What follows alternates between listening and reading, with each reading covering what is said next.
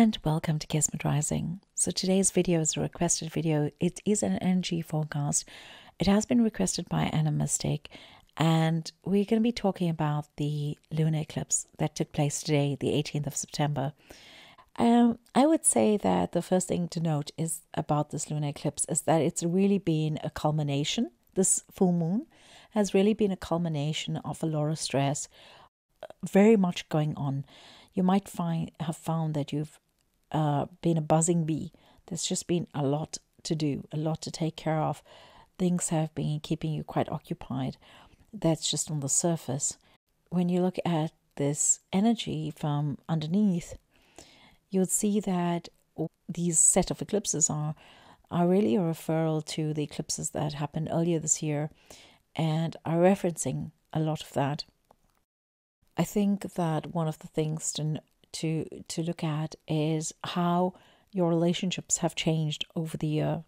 And if you take a look at each of your relationships to each person that is close to you or not that close to you, if you look at the waves through which it's come, you would have found that this full moon, this eclipse, is actually bringing a culmination to particular relationships as well. So the way in which you relate to people may have taken on more forgiveness. You may be more forgiving towards yourself as well as to those people. It might be that you also feel that you've been able to easily set boundaries between yourself and that person. You would have found that you feel more mature in the way in which you deal with people. Just generally, you have more strength. It's like you have a greater awareness that's come to you, and you're able to function more efficiently in the way in which you deal with your relationships. That it is, you've set boundaries and you have relationships which are actually good to you and supporting you rather than taking away from you and depleting you. And so that is one of the things that this lunar eclipse has brought us. It's brought, well, what we've been working through towards in this lunar eclipse. And as I say, it's a culmination. So it's really a rounding up of all the work that you've been busy with in the last 6 months. The last 6 months have really been a time for you to understand yourself and understand how it is that you give of yourself. So where is it that you make sacrifices and you are compromising yourself as a result, severely compromising yourself? And do you actually need to do that? So it's very much about themes of sacrifice and being a martyr. Are you willing to martyr yourself? Are you willing to give up yourself along the way? And how much of that are you willing to do? You may have found in the months of June, July, and August that it's much been about that, about how much you've had to do for others more than yourself, and how others have had to come first in your life, and to what extent have you allowed this to happen to the point that you've been depleted and that you've not taken care of yourself. And I think that as we head forward now, you will find that there'll be a lot of time from the middle of September till, well, I wouldn't say right now, because I think we're still in the throes of all that stuff that's going on. But I think from next week onward, from around the equinox till the solstice, so from around the 22nd of September till around the 22nd of December, you're going to find that you have a lot more time to take care of yourself. You have a lot more awareness of what you need and what is necessary for you to do to take care of yourself, whereas you might not have had that. That might have been in your blind spot from the last solstice. So from June till now, you might have found that that's actually been, you might have been aware of what your needs are and how it is that you need to take care of yourself, but you might not have found that you've had the time to be able to do so, or the ability to do that. The space wasn't opening itself up for you to be able to do what you've needed for yourself. There's been a change in your relationships to people, as well as a change to your relationship to yourself in terms of self-care. another thing that's been prevalent here in this time, or what we've been working towards in the last 6 months, is actually consolidating a particular direction that we're about to take in our lives. So you might have been aware of an idea. There's been an idea floating around in your mind for the last 3 or 4 years, but you haven't actually, and you started taking some concrete steps to it around February, March, and maybe April. And then there's been just the space where it's not been possible to work on this.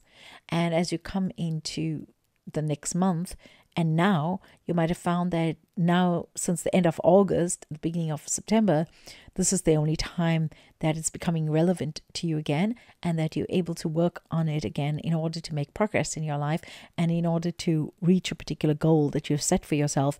And the thing about this goal is that it might be that you're not completely committed to it, because what you are uncertain about it. You maybe are not feeling as confident, or you just don't feel that you have the ability to do it, or you're not convinced by it, or you're not convinced by the goodness of it, or the effect that it would have, or you're not convinced about how to go about doing it. You might lack confidence, skills, knowledge about how you go about doing it. And so there's been a bit of a pause, or something that's taken you away from it. And I think that you would have felt that in this last 6 months, that your direction, you've been moved in a different direction, or you've been delaying it, or procrastinating, or pushing it away from you because you've been afraid of actually taking it on.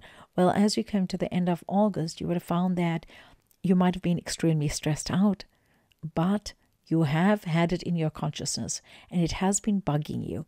It has been working at you. So now you actually need to take action and move in the direction that you need to, in order to make that a reality. Now, having said that, I think that this has quite a lot to do with your own soul purpose and the reason that you're here. It really has to do a lot with your progress and your future, and how you will move into your future. And I think if you keep avoiding it, you're going to feel disappointed with yourself. So I think take action today already. I know you have been it has been up in the air. It has been there dogging at you. Okay, so I think that now that it's been there, it's time to acknowledge it, embrace it, and actually take it on, so that you can incorporate it into your life. Where you need to make space for it in your life. There will be some adjustments, which I think is probably also the reason that you have been avoiding it. And so if you can actually just make that space in your life for this, it would be fantastic it'll be great to be able to move ahead in the direction that you need to, and start doing that. Because once you've started that, you'll realize that this is what you should have been doing the whole time. You'll realize that this is who you've been made to be. It fits you so well, and it takes into account all your interests as well as your different capacities and skills. And you're able to put all of what you've learned over the years, and you're able to just put it all together, and comes together so smoothly and so beautifully. And so now, after this eclipse, you're going to find that you're able to work with that a bit more, and you're going to it's going to shine. You're going to be able to do it. It won't be easy. It will require some degree of effort and commitment from you. But once you've done that, you're going to find that you feel so good about it, and it just comes naturally, and that perhaps you've been overthinking it a little bit. Okay, so that is this new path that you're about to embark upon. And it's not a big difference from the life that you've been living. It's just a small adjustment that you have to make. You might be doing it already, but you haven't put yourself out there. It might be that you've been doing it for a very long time already, but you haven't put yourself out there. This thing, which I'm talking about, asks you to put yourself out there, because you're going to be having some kind of audience regarding it, and you're going to have some kind of interest around it that allows you to be able to go deeper in the work that you're doing. So let's say you've been doing something as a hobby this entire time.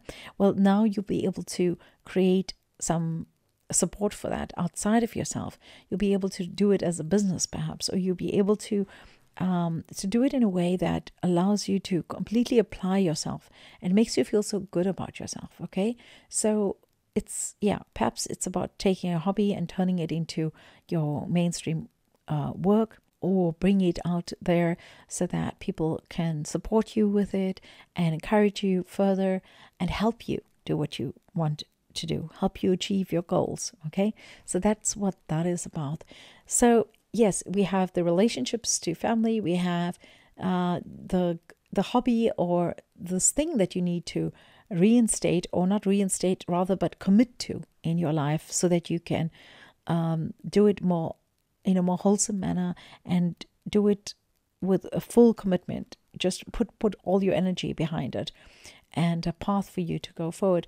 But there's also something else that's been going on now, and I don't know if you've noticed, but the Mercury retrograde, the last Mercury retrograde that we've had, has been really, really intense.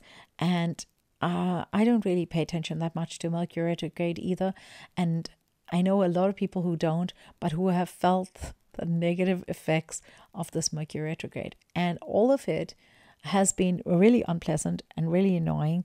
But at the same time, it has been there to work so that we can work towards, and it prepares us for what we are going to be in right now, and what we are headed to right now. And what I can say is that it is completely worth it, and it will really be very rewarding. The times that we've been through in the last month and a half, and the way in which we are headed to, is going to be, it's linked, and we're going to be able to really enjoy the fruits of our labor and the struggles that we've had, having led up to this point. So I think there's a lot of goodness that comes out of this eclipse, and a lot of it definitely is a culmination in terms of the amount of work that we've been doing. And for some of us, you would have started feeling differently about 2 days ago, and for others it will only end next week sometime, like around the equinox, and you're going to find that you are able to just move ahead, and this huge weight has been lifted off your shoulders, and you just feel like so much, it just becomes so much lighter, and you're able to just finish off certain things. So it might have been like blocks of work that you have had to finish and put behind you, or projects that you've had to finish and put behind you, cases if you're an attorney, which you've had to complete and put behind you. And after that, when it opens up, as it opens up now between this eclipse and the equinox that's coming up now in September, you're going to find that your road is opened, and there's light flowing into your life, and that you have so much more available to you, so much more that you can achieve as well. And it's almost as if time has been really tense, and it's been really hard in the last few months. But as we come to the end of September and you go into October, it's like time becomes elastic, and you can stretch time. And yes, the days for those of you in the Northern Hemisphere get shorter, but there's more time. You have more time. You're able to do much more from it. So that's the other thing that comes out of this. Now, in terms of the world and the way in which we headed to, I would say that what we need to think about is, and in terms of how this eclipse relates to that, is that there are definitely changes coming about. Okay, 2025 is going to be quite different. Back in 2021, 2020 and 2021, I talked about the eclipses. I talked about the financial state of our being and how it'll impact us all. And I think as we go into 2025, that starts to come to an end, and it starts to get a little bit more manageable. So yes, things will never be the same prices that they were before, but I think it becomes more doable, okay, as you enter into 2025. I think around February and March, you're going to have some kind of release coming from a financial point of view, and it's going to be a lot easier. You're going to also find that you suddenly have, between now and then, there's going to be opportunities for you to make money and to be able to earn more, and for some kind of winnings to come your way. So by February and March of next year, you're going to have the benefits of all of the work that you've put in, as well as you're going to have some relief from inflation. So that's one aspect. That's the financial stuff. The other thing that you ought to know about as we come into 2025 is that there are going to be dangers. There are unfortunately going to be things that one needs to be aware of, and massive changes. It can be quite a roller coaster for some, and that will continue between 2025 and I think 2029, 2028, 2029, and I think that you are going to need to hold on quite tightly. The advice that I would give you as far as this is concerned is try to just be calm, breathe, stay within yourself, come within yourself, move towards yourself, and develop your relationship with yourself, and explore your internal world and the vastness of your own universe. Because outside of you, you're going to find that life becomes even more stressful, and it can be that as governments implement new policies, as world organizations and leaders take on a different stance on things, that it becomes quite suffocating for you.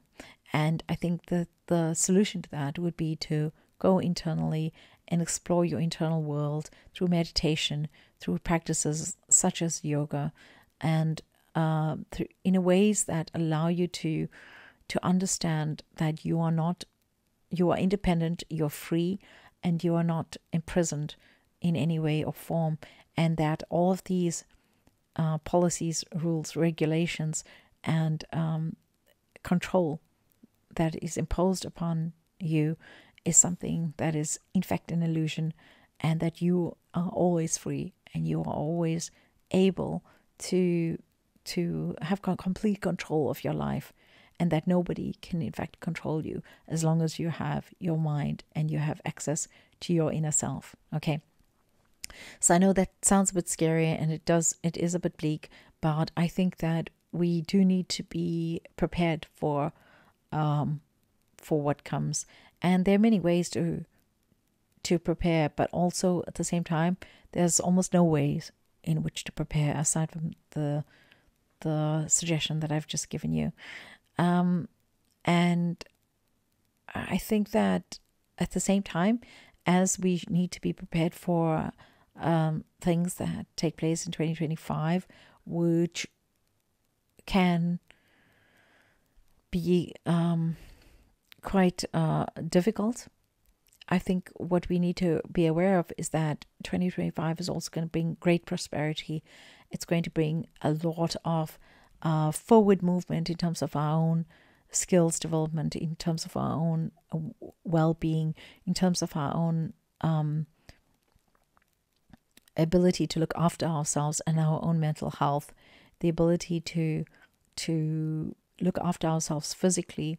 So one of the other things that this eclipse is basically bringing to a culmination is our health. Okay, now a lot of you may have found that there has been some health concerns that have cropped up in the last while, and this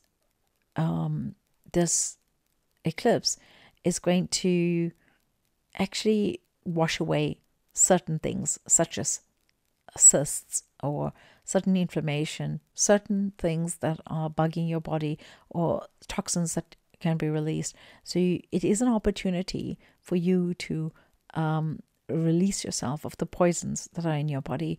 And I think that if you are doing some kind of detox at the moment, that would be great. If you do get sick at this point, it's an opportunity for yourself to go into overdrive to repair itself. So that's also fine. And or you might just find yourself needing to get out and be in nature and having nature cleanse you by being in water, by being at the earth, being in, in the forests or being in water. So I think that this eclipse is very much about bringing a culmination to some fears that you may have had regarding your health. And having said so, that is actually something that is going to be it's going to be something that's going to allow you to move ahead in 2025 without the worries of that. So if you've been diagnosed with something, or if you've been if you've had some kind of health problem that's been with you for a while, or if it's just come up in the last few months, you're going to find, because for some of you, I feel like this is just something that's come up in the last 2 to 3 months, or even 2 to 3 weeks.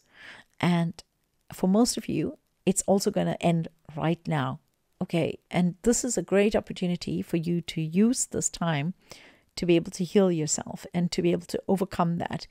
And it's not something that has to stay with you for a long time. It's not something that defines you.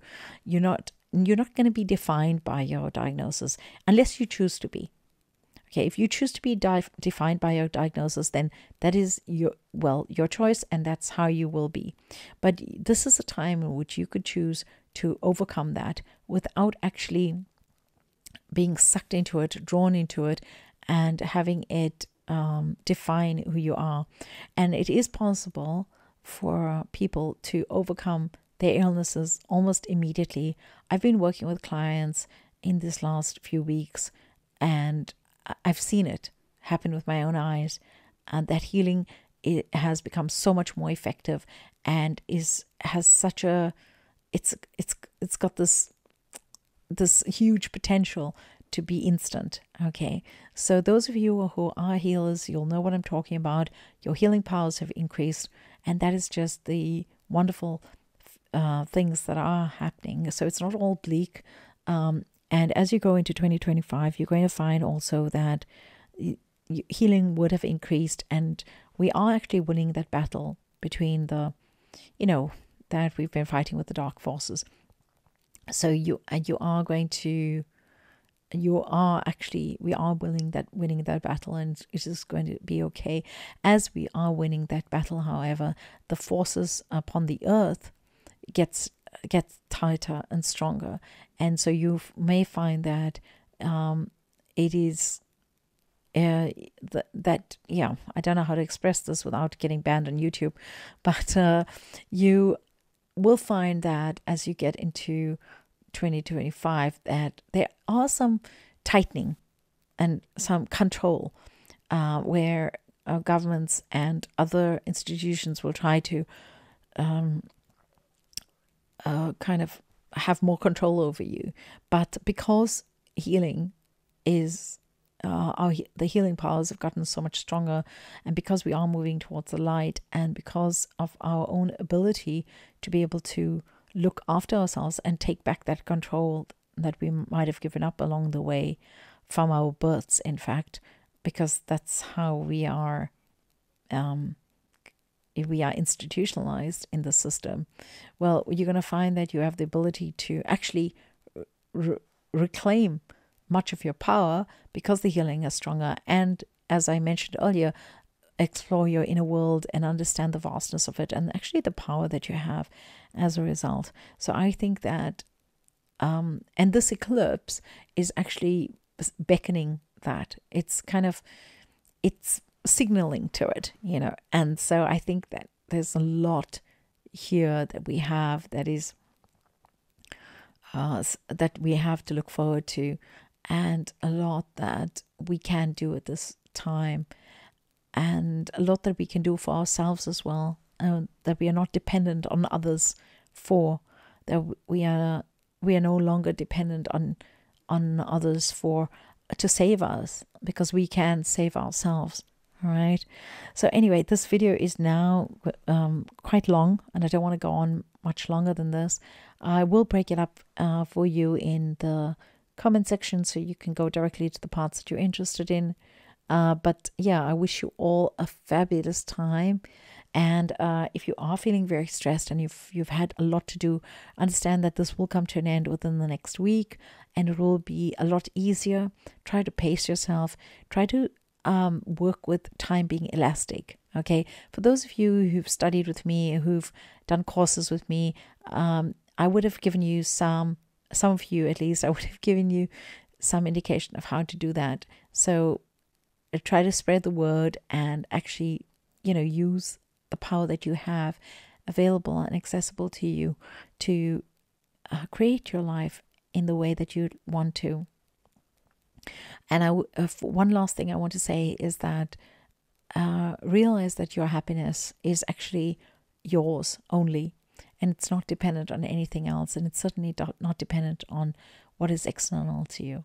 All right, and if you keep that, you will actually be okay. You will be okay. And there is more to be spoken about regarding this eclipse, but I don't want this video to be very, very long. Yeah, I wish you all a fabulous time ahead, and I will be back at the beginning of October with your oracle card guidance. Okay, wishing you much love and many blessings to all of you. Blessings abound from Kismet Rising.